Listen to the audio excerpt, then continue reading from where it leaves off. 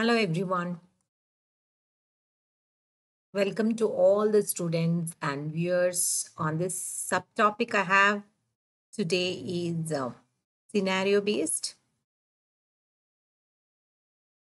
Scenario based questions are more appealing and more informative, right? Because they will have so many sub questions that you can discuss and you can go into the depth of the question. So that's why scenario based questions are more appealing and more in depth than compared to any MCQ or anything. So anything that is with the image always carries the more weightage, right?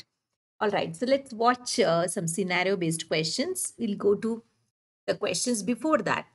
I would like to welcome you all for this Unacademy platform. You are on this the finest learning platform that you can get for NEET PG and other competitive exams, and it is Unacademy. And I'm Dr. Rohini Wayan, and you are watching Anatomy subtopic scenario based questions. Okay. All right, so here is my little introduction. I have an MD from Kasturba Medical College from Mangalore, and it belongs to Manipal Academy of Higher Education. And this college, Manipal and Mangalore KMC, has one of the finest anatomy museums. So, Anatomy Museum has given me a lot of knowledge in the subject anatomy that has also inspired me to do my PG in anatomy. And other than that, I also have a PhD from Savitha University, Chennai, and this is located in the Tamil Nadu, and also MT and MBA in Hospital Administration from Georgia University, USA. All right, so with all these credentials, let me just move ahead and give you a little more information. With the topic as such, we have a young cyclist is involved in a road traffic collision. Okay, he's a young cyclist and he's involved in a road accident. He is complaining of pain in his right shoulder region. So this is the scenario based question. So you have to have a lot of imaginative power. So you should, imagine yourself as if you are riding the cycle and you have to imagine all this and only then come to the conclusion. Before that, you need to pick those keywords that are in the question and then come to the conclusion what could be the cause of this. All right, so we have young cyclist is involved in road traffic collision and he is complaining of pain in his right shoulder. Such things you have to highlight or underline. And then let me just take a different color. Okay. He is unable to abduct. Remember, abduct his arm, the right side arm. And also the lateral rotation has become very weak. Okay. He has decreased sensation over the upper outer deltoid. So you have to also remember the sensory supply. Okay. What gone wrong to have this loss of sensation? And which nerve do you think has it damaged? So which nerve? So you have to remember all this. Pain in the right shoulder region. So they have not talked anything about the shaft region or the elbow region. It's only the shoulder region. So concentrate only on the shoulder region. Remember, the humerus has an anatomical neck and a surgical neck. Okay, if I draw the humerus here, this is the shoulder joint. It has an anatomical neck here to which the capsule of the shoulder joint is attached. Okay. And there is a surgical neck which is related to the axillary nerve. Axillary nerve can easily get damaged whenever there is a dislocation of the shoulder joint. And axillary nerve supplies two muscles. One is the deltoid. The other one is the teres minor. So these two are the muscles that it supplies. So when it supplies these two muscles and also the skin in the regimental badge area, that is around this area where the badge is used with all these, military and army people whenever they get a badge. So they use that badge on that area. So that area is supplied by the axillary nerve. All right. So now here, this is the axillary nerve, the surgical neck, and on the posterior aspect, also you have some nerve related, that is radial nerve, and here the medial epicondyle also you can see a nerve related. So you have three nerves, important nerves related to the bone. Which are they? One is axillary, then the radial, then the last one is the ulnar nerve. So all these three things you have to remember and exactly where they are related to. All right, let's go to the actual thing. Which nerve has the damage? So obviously we are talking about the axillary nerve. What is the root value of axillary? Axillary has the root value C5, C6. Okay, and this is one of the worst hit nerves whenever there is a condition called Erb's palsy. You must have heard of Erb's palsy, which is the injury to the upper trunk. Upper trunk. So all those nerves that have the root value or the roots that is derived from this upper trunk, whatever nerves are emerged, they're all going to be damaged. So including the axillary nerve that has C5, C6 in its root value. So let's go and see little more information. So here you can see the deltoid atrophy. See the contour of the deltoid. This is the contour of the deltoid. Even in the X-ray also you can make out the contour of the deltoid would be lost. And here you can see atrophy of the muscle. See the contour is lost, so you can see the bony projection also. You can see the greater tubercle very clearly. It becomes very prominent, greater tubercle. And then what are the other things that you should remember when it comes to the sensory? So this is the sensory side picture. You can see supraclavicular nerve would supply this region. I hope the diagram of this is very clear. There is supraclavicular, this region above the clavicle. And look at the axillary, that is on the lower portion, the regimental badge area. So just above that, if it would have been supraclavicular nerve that has the root value C5, C6 and C7. All right. So here, what nerve supplies the skin? You should remember axillary has both motor and the sensory part. The sensory part is from the superior lateral cutaneous nerve. I don't know how many times you have gone through this particular name, and it is very important you learn the name of the cutaneous branch also. It is superior lateral cutaneous nerve. That is what supplies this area. Let me just shade that area for you. So that is where the deltoid attachment also you can see. So the lower portion of the deltoid. Okay, so now here you can see on the lateral aspect, radial nerve. Radial nerve near the lateral epicondyle, it divides actually into the deep and the superficial branch. Okay, superficial is sensory. The radial goes down. And here on the medial side, you can see intercostobrachial nerve, that is again cutaneous nerve, and this is the medial antebrachial cutaneous nerve, and this one is very important, that is musculocutaneous nerve. What happens to the musculocutaneous? After it supplies the arm, it comes to the forearm and it becomes the lateral cutaneous nerve of the forearm. Very, very important. Okay, so now here the sensory of this thenar is by radial. The sensory of the ulnar side, that is hypothenar, is by ulnar, and then you have the median nerve also supplying the other structures. So to the question, if we go back, the axillary nerve is what supplies this area of the skin and its root value is C5, C6. And through which branch it supplies? It is the superior lateral cutaneous nerve. Okay. Next, let's go to the next one and see. So here we have some information. Axillary nerve supplies the deltoid teres minor. Now let's see what is the action of teres minor. Can anyone guess what is the action of teres minor? Teres minor has the action of the lateral,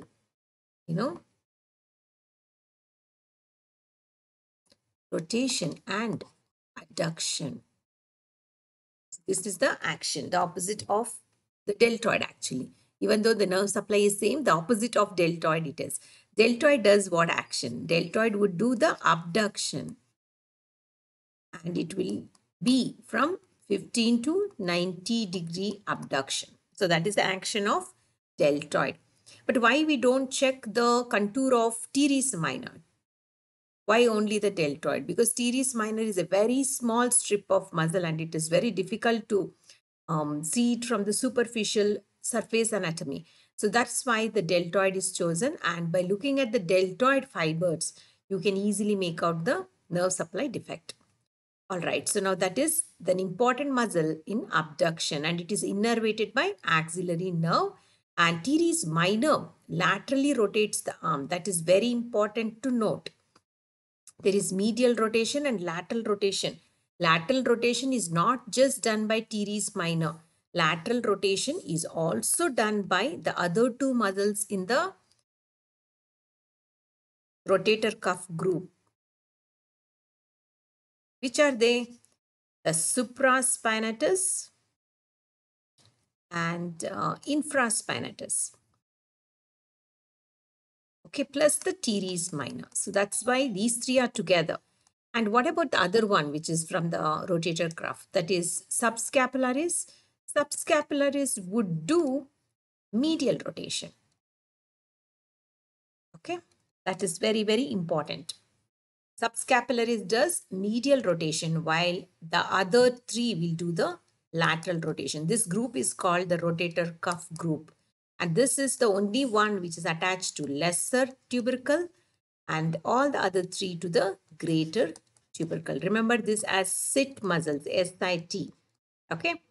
Now out of this, only this one is supplied by axillary. Rest all are supplied by the nerve to supraspinatus. Nerve to supraspinatus. This knowledge is very important. See, whenever you study about any group of muscles, you should always observe what is their nerve supply, how different is their action. Sometimes, even though they are in the same group, their action may not be same. And even the nerve supply may not be same. So it's very important that you notice all this action and the nerve supply. Okay. So let's go to the next one. So always it's better to compare and contrast with the chart. So next question says, a 29-year-old pregnant woman. She presented to the general practitioner. She complained of pain and tingling in the fingers. Okay, in her fingers. And questioning what happened, the general practitioner determines that in fact, it is only the palmar surface, okay? It is only the palmar surface of the thumb and lateral 2.5 fingers. So just imagine the palmar surface of the thumb and the lateral 2.5 fingers. So it is only this much. So this much only 2.5 fingers. And the pain is causing her to wake during the night. So night she's not able to sleep. She has trouble sleeping and she's having difficulty buttoning up her clothes also. So that is what she's having. That means she's not able to flex her fingers. Okay, which one does the finger flexion? All that you have to identify. Now, carpal tunnel syndrome is diagnosed at last and you have to find out what nerve is affected due to this syndrome. Okay, so now what is carpal tunnel syndrome first of all? Let's go see the carpal tunnel. Now here there is a ligament that connects the carpals. Now you have two sets of carpals. There are 4 and 4. You know the names of those carpals. And this side is the pisiform and the hamate. That side is the scaphoid and the triquetrum. So you can see all these carpals are aligned, and in between these two on the medial side and the lateral side, the scaphoid and the triquetrum, there is a ligament that extends that is called transverse carpal ligament. And this is the retinaculum. And underneath the retinaculum, you can see the median nerve. And median nerve gives those branches, medial and the lateral branches. And this supplies the thenar muscles and the other 3.5 fingers sensory. So this is the sensory supply. Okay, sensory is 3.5. So area of pain and numbness is felt in this region, and that's the reason she was not able to sleep at night. All right, so now here there is more explanation on the same. The palmar cutaneous branch actually supplies the central area of the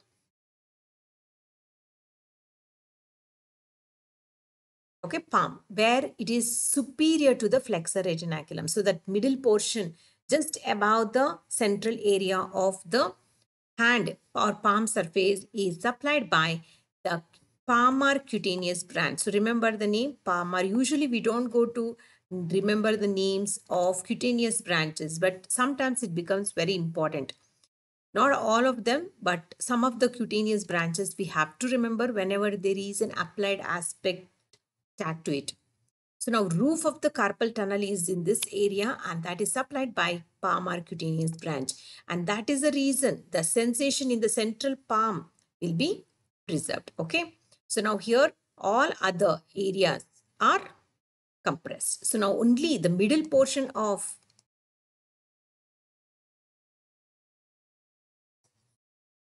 palm is spared because it goes above the retinaculum. This goes above the retinaculum, and the compression does not happen into this particular branch. So there is no compression on palmar cutaneous branch, but the main median nerve gets compressed. That's why the 3.5 fingers are the one which lose the sensation. Okay, next coming to, all right. Murli, Sheldon, hi Sheldon, hi Murli, and nice to see you. A 25-year-old, let's see whether you can answer this question. Okay, a 25-year-old man crashed his car. He crashed his car. I don't know why they would give the age of the man, probably to say that he is an adult, he is not a child. And he was not wearing a seat belt, okay? And he hit the steering wheel, and subsequently he developed a hemothorax. Now, what could have happened to develop a hemothorax? Now, there should be definitely a hemorrhage, right? So, what do you think? Yeah, Murli. A large caliber chest drain was inserted just posterior to the mid-axillary line, the fourth intercostal space. That is something to remember. Now, while rehabilitating, it was noticed that his right scapula, the scapula right side one, protruded. What is protrusion of the scapula?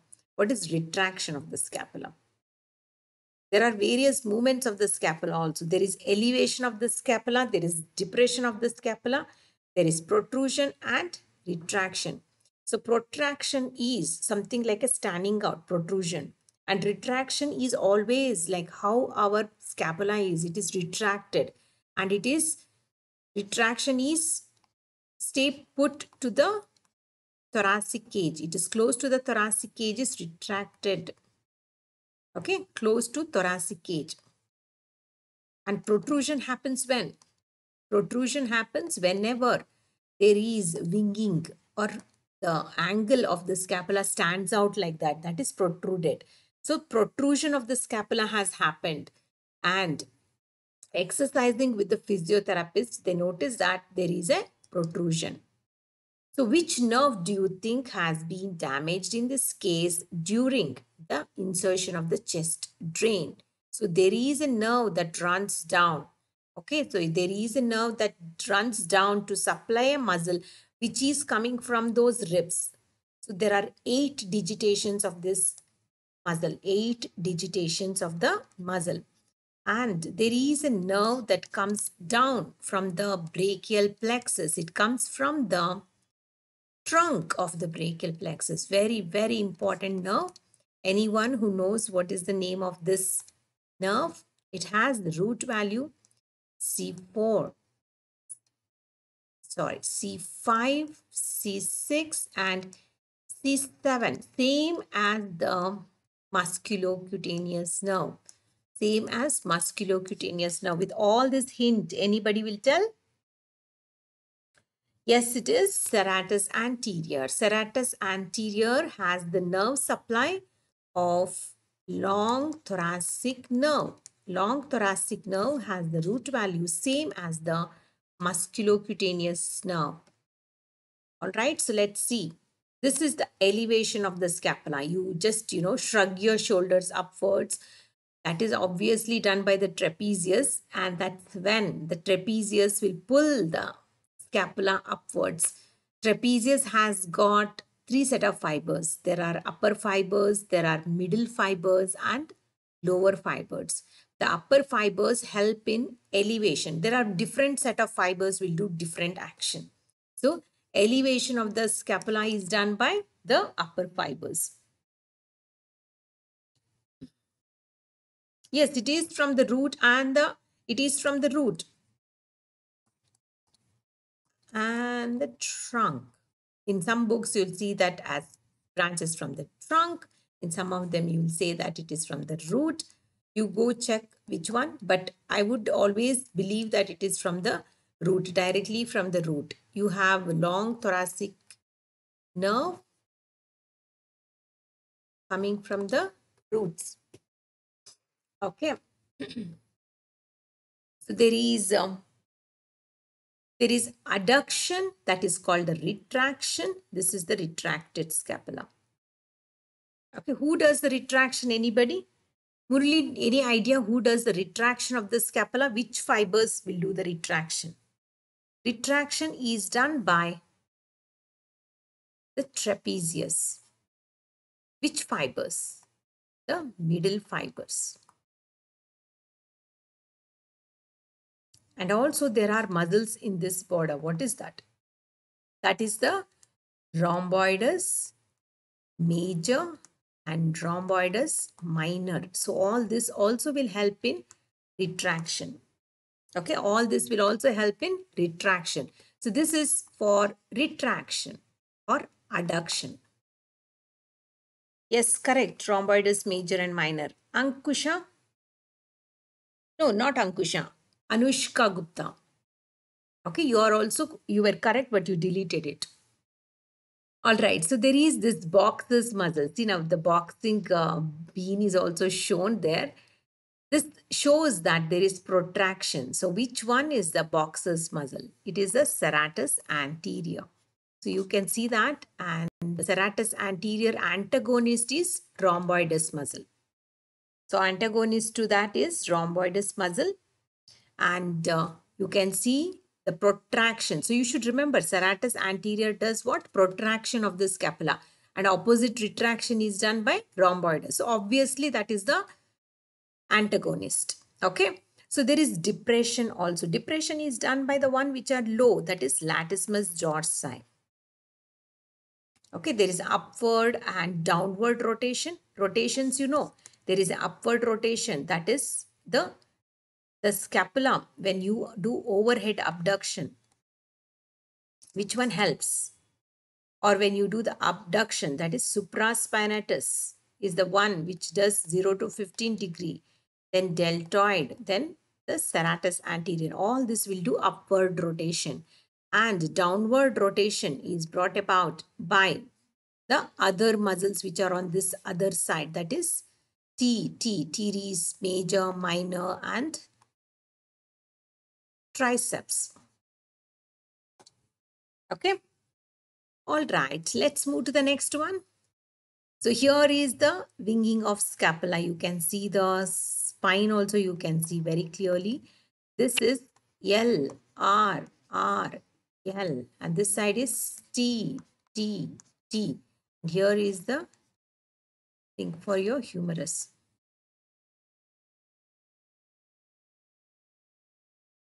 The humerus is not very pretty, but yeah, looks like humerus though. It does look like humerus, right? Okay, so this is for the trapezius and the deltoid. All right, here will be the supraspinatus, infraspinatus. Next, long thoracic nerve and it supplies the serratus anterior muscle. It protracts and holds the scapula against the thoracic wall. Because of the negative pressure, it stays put and it doesn't, move away. That's one other reason why it stays put, not just the serratus, but there is also contribution from the pressure that is between the thoracic cage and the bone. Now here, next one, a 20-year-old heroine addict. She falls into a deep sleep for about 6 hours on an armchair, uninterrupted. So obviously, because of the armchair, her arm region or the axilla region could have got, really compressed. So when he wakes up, he finds that one of his arms has become very weak when you do the extension. He is not able to do the extension very well, where he was not able to do on the wrist and the wrist and the fingers region. But again, it depends on what nerve is compressed and what part of the nerve is damaged. Now, there is area of pins and needles on the posterior lateral aspect of the forearm and hand. Which nerve do you think is compressed against the arm of the chair? So remember, posterior lateral side of the arm, forearm and hand is supplied by the superficial branch of radial. Superficial branch of radial is given at the given at what? Lateral epicondyle. So that is where it divides into the superficial and deep. The superficial one will go on the lateral side and supply all the posterior lateral aspect of forearm and the hand. But what happens to the deep one? Deep one supplies all the extensor muscles of the forearm. So that's why.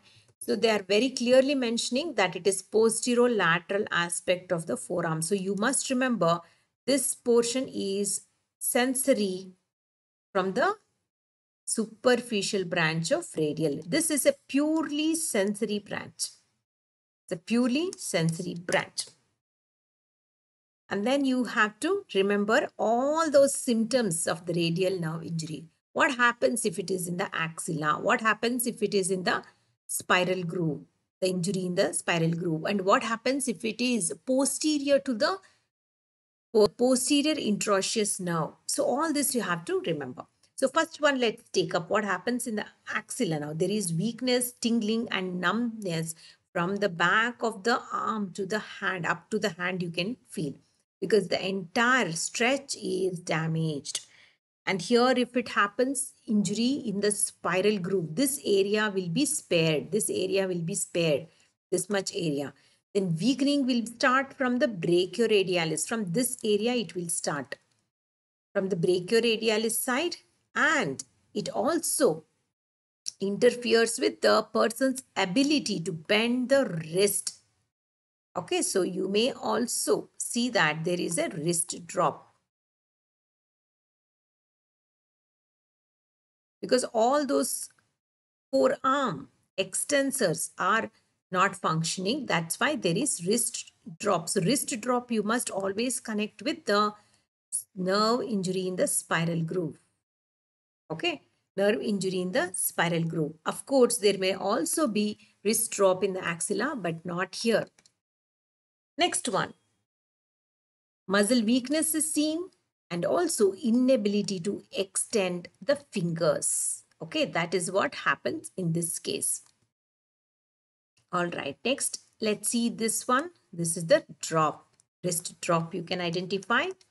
And you can also see there is a treatment plan, that is you can treat with the splints. There could not be any surgery required, and you can see that a passive range of motion in all the joints of the wrist and hand and prevention of contractures, including that of the thumb and the index finger, is created. And splints, what do? The wrist drop can be treated very successfully with these splints.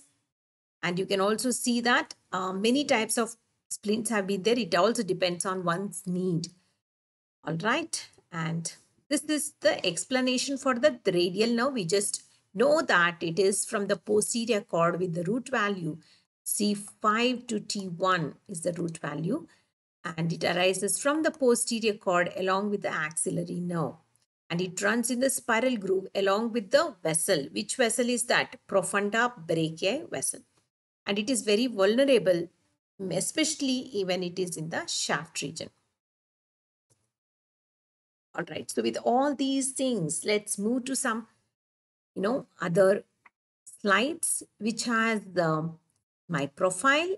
Please see this. And also there is some more dedication from my dear students. You can see there is dedications from the students like orange hat, yellow hat, and many things. You can see there is a Telegram channel, Let's Crack NEET PG, and you can join that. And you can also see there is iconic and plus,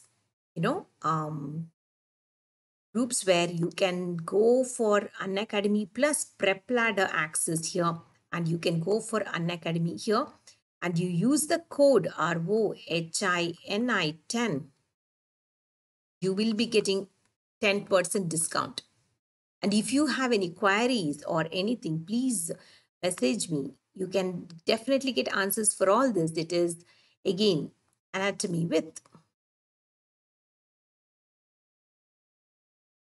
Dr. Rohini. So you please search for this Telegram and you can message me.